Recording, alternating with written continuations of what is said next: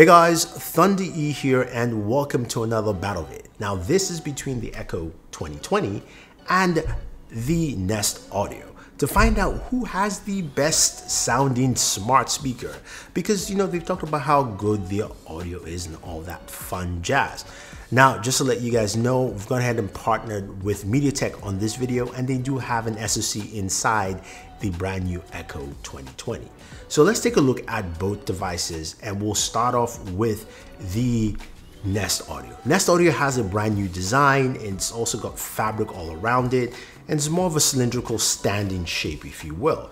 In terms of buttons, there's only one button in the back, which is the mute button. There's a power port, simple G logo, and that's it. Controls are pretty simple and easy. It's all on the top front side of your device. So on the right hand side, to tap that, increase the volume. Left hand side, reduce. Center, of course, is your function button. It does have lights that light up in the center of the speaker, indicating the speaker is active for you. Now, Google talks about this having, of course, 75% louder volume, that's great and all, but we have to see how well it sounds, right? Overall. And this, of course, will work within the Google ecosystem. It's got, Wi-Fi, Bluetooth connectivity, all that fun stuff. Comes in various colors. Now, moving over to the Echo 2020, brand new design as well.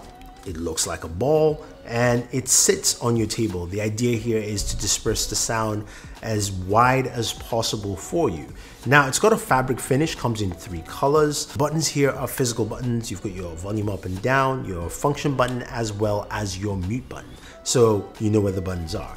On the lower half of third of the device, you do have a power plug and you have a lightning jack, which is pretty nice. So that's something quite rare and different. Now, this is powered by the AZ1 neural engine, and this is where MediaTek has their brand new SoC, the MT8512, which gives us a ton of new features that they are claiming will do a fantastic job, and we have to check them out. So there's a new high performance voice DSP, which should give us faster, accurate wake up word calls and voice detection. So if we ask a question or something like that, we should get some faster responses out there.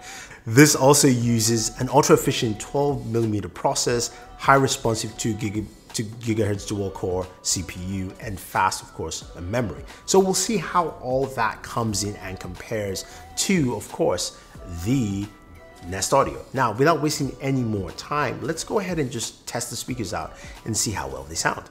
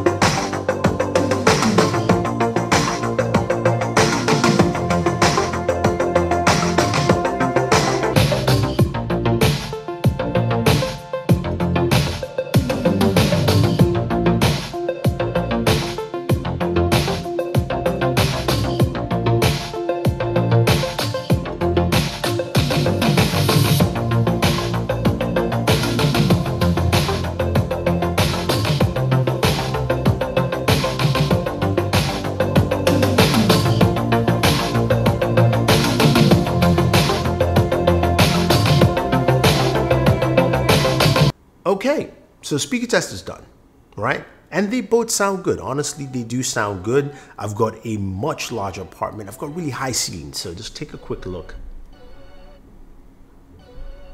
at my ceiling. So I've got high ceilings, and they still do a good job in giving me enough sound to generate and fill up most of the space.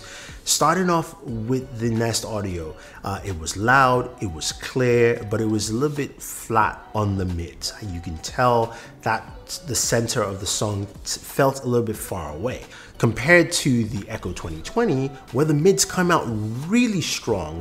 The highs were a little bit compressed, but the mids and the lows came out well. So it gave you that, it gave you that idea that the whole room was being filled with the sound. So in terms of audio, I would go with the Echo 2020, or just on the slight edge on that, because I really like the fact that the mids came out really well. Even though the highs were crushed a little bit, you could still hear those quite as well. Now, the other thing, of course, with these devices is that, of course, they connect to either, Google Home or Alexa, and they've got some really great functionality built into them. You can use both of them with voice controls. You can use the apps as well. But of course, this is testing the speakers, and I'm not going to go into the intricacies of which one can do what. We know Alexa is integrated into 100,000 devices plus devices. Google's also integrated into thousands of devices as well. I don't know the exact number, but we do know that. But I want to see how well they respond when I just ask a simple question.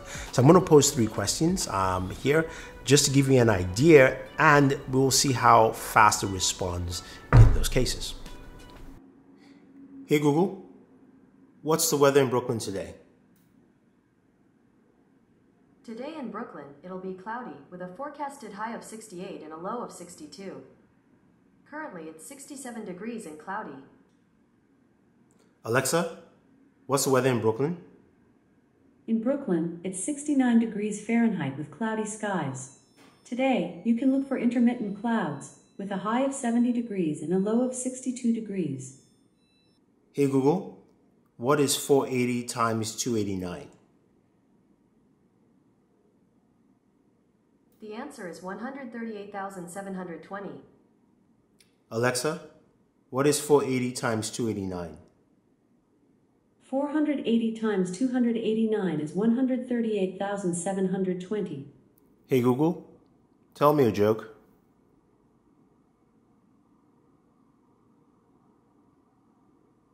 Did you hear about the 2 antennas that got married? The ceremony was okay, but the reception was great. Alexa, tell me a joke. What's the best thing about Mondays? I don't know. Ask me on Tuesday. That actually was surprising. You could clearly see that the Echo 2020 did a faster job in responding to my question. Once I said Alexa and asked my question, it responded right away, while the Nest Audio took a little bit of time. Now, mind you, it wasn't slow. It just took a couple of seconds longer, or maybe a second longer in certain cases, but you could clearly tell the speed difference between both speakers. So that gives you a good idea of how each one sounds when asking specific questions. And that also goes to play into that DSP from the AZ1 Neural Edge processor. So that's actually nice to see. But I think overall, you've got 2 really solid speakers and 2 different ecosystems, if you will. But if you're going to look at one to give you a louder or at least bigger sound, I will go with the Echo 2020. I also think the Echo 2020 does a pretty good job in just answering and responding to me as quick as possible. So in those categories, they win. The Nest Audio is really solid overall, does a fantastic job as well in terms of audio, and also does a good job in voice recognitions. Now, if you guys have any questions, any comments, let me know. If you disagree with me, you think I'm wrong, you think one's better than the other, let me know your thoughts. Give me your examples. Let's talk about it. Otherwise, guys, don't forget to like, share, subscribe, and always enjoy your entertainment.